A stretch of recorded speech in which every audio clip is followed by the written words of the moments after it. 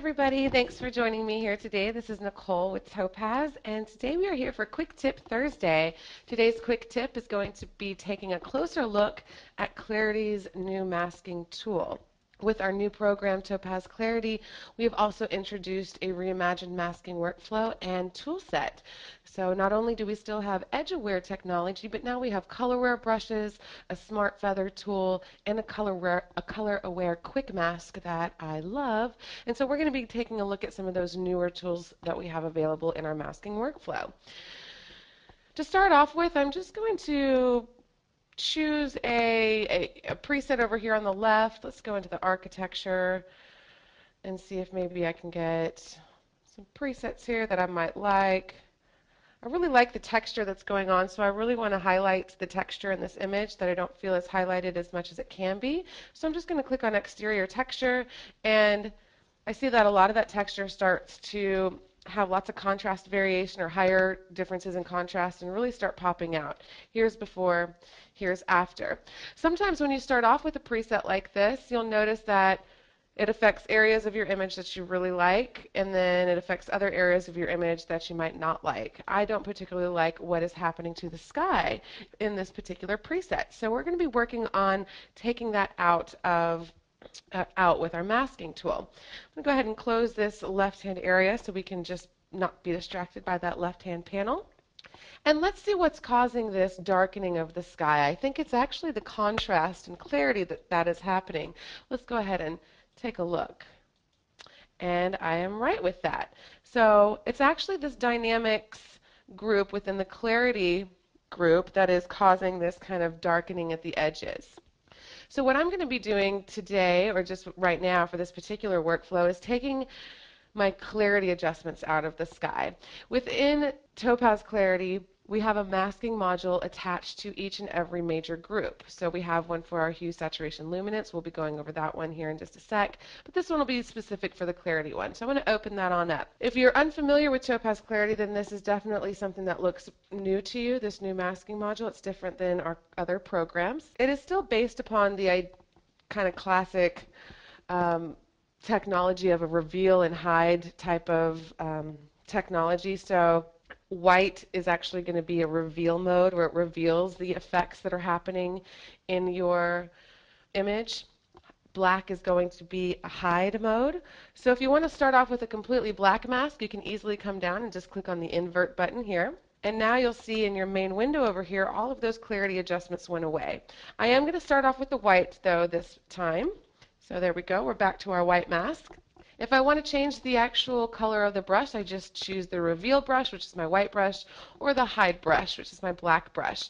I'm going to be working on a white mask, therefore I'm going to be working with my hide brush by default. We do have undo and redo buttons right here for you, so if you make any mistakes, you can quickly step back. We have that invert icon that I just showed you, would take you to a black mask to begin with. We also have a reset button, which will get you back to a default white mask. Over, if you come down below that, over on the left-hand side, we have our brush icon, and by default, that is going to be selected. There are 3 different brushes within this program. We have the normal brush. Normal brush is what I like to call just kind of a dumb brush. You are allowed to choose the strength, which will be how opaque the brush is.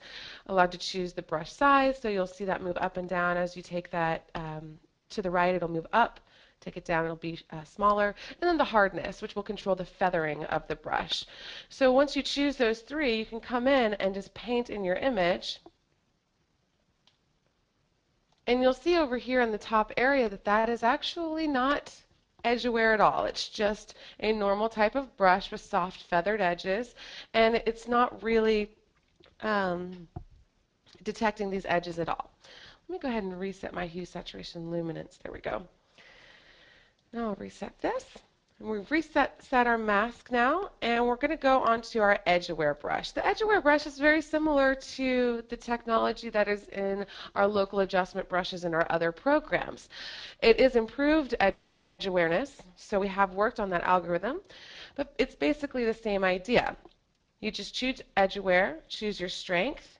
what you'd like your brush size to be, how hard you'd like your brush, and as long as you keep the crosshairs, which is right in the middle of your brush, on the color that you want to actually change or take the effect out of, then you can quickly take it out of that particular area without having to worry about affecting other areas of your image that you don't want to. So it's very precise.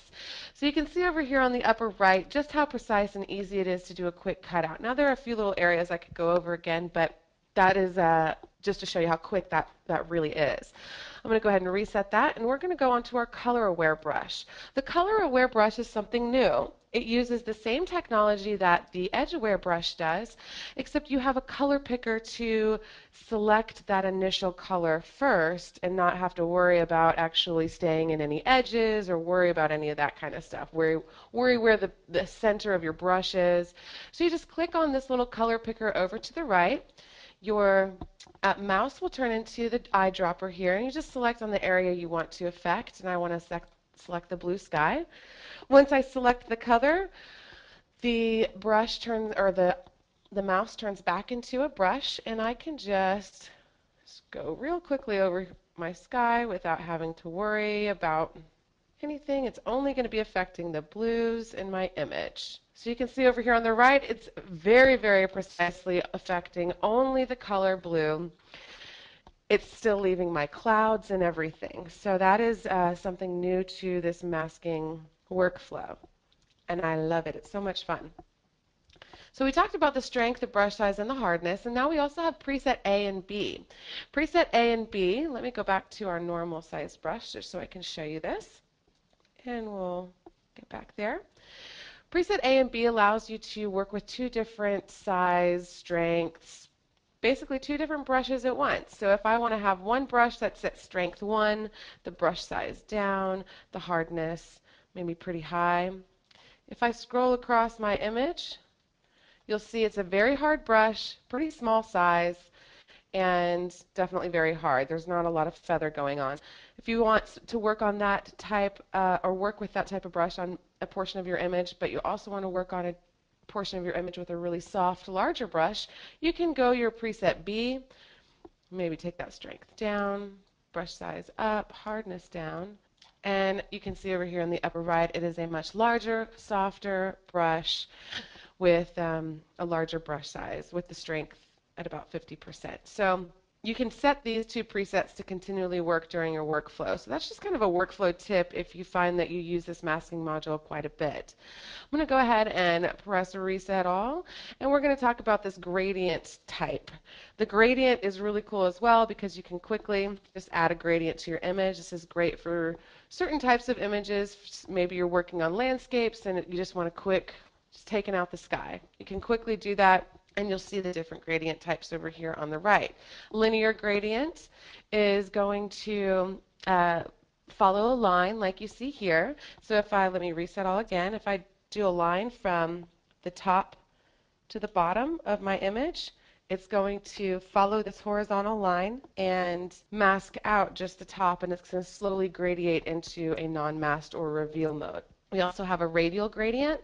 The radial gradient radiates from a defined point, so you can just click on that, and you can see over here it will radiate from that middle point. And then we have a reflected gradient. Reflected gradient, if you do, it's also going to follow a line, but it's going to be reflected to itself. So if I scroll, or if I have a starting point and an ending point, it will reflect itself from that middle line. All right, those are our just regular tools, and then our specialized tools that I'm super excited to show you about. This color range tool is my new favorite. The color range tool, let me show you where I just got that. You just have this color range button in the lower left hand area of your masking module. Click on that, and a new set of tools or set of sliders will pop up for this color range choice. And you'll also see in the upper right a mask that is automatically generated. That mask is generated from the green dot that is in the very middle of your photo. It shows up whenever you click on the color range and then scroll into your photo. Once you scroll into your photo, you'll see that green dot. You can move that anywhere you would like. Basically, I want to move it to the area that I want to mask out, which is the blue sky. So I'm going to move it into the blue sky, and you can see over on the right, now a lot of that blue sky is now masked out based upon that color. I can change two things. I can change the size, which I'm going to take that size up so it'll cover most of the entire sky. And then I'm also going to change the sensitivity to come down so it'll get more and more of the blue color shades. I might actually, I really want that left-hand corner taken care of. So there we go. So now over here on the right, you'll see that most of that blue sky that was having the issue with the contrast is now gone. I can just press OK, and it's as quick as that. It's very exact with that sensitivity and size availability. The last thing I have is the Smart Filter, or Smart Feather, excuse me. The Smart Feather is right next to the Color Range tool. When we click on it, you have several different things that are going to allow you to feather your mask that you've already created. So basically, feathering means that you're going to be blurring those edges of the mask that you've already created to create a softer transition between the masks and unmasked areas. So the feather radius is going to determine the size of that feather, and you can get really soft, as you can see up here, versus not so soft, and bring that back down. So I'm going to go about right here. And you can see it's just a nice softer edge at this point, but you still see these areas pretty distinctly. The Feather Aware is going to actually increase the awareness of the edges, yet still allowing for a softer transition between the unmasked and masked areas. So as I take this up, keep an eye over here on the top right, and you'll see those edges are brought back a little bit, but you still have some softness about the overall mask. So you can bring the awareness back, but still keep that soft feather look you're after. Then you have mask contrast, which is going to determine the edge brightness of your mask. So as you go up, it'll start filling in the whiter areas with more white. So you can come in and just take that up, and it'll give these edge details like more firmer definition as you take this mask contrast up. And then the mask strength is going to determine how hard the mask is applied to the subject. So as you take this up or down, you can bring down that strength or bring up that strength. All right, everybody, have a great evening, afternoon, morning, and we'll be talking to you tomorrow. Hope you can join us. Bye-bye.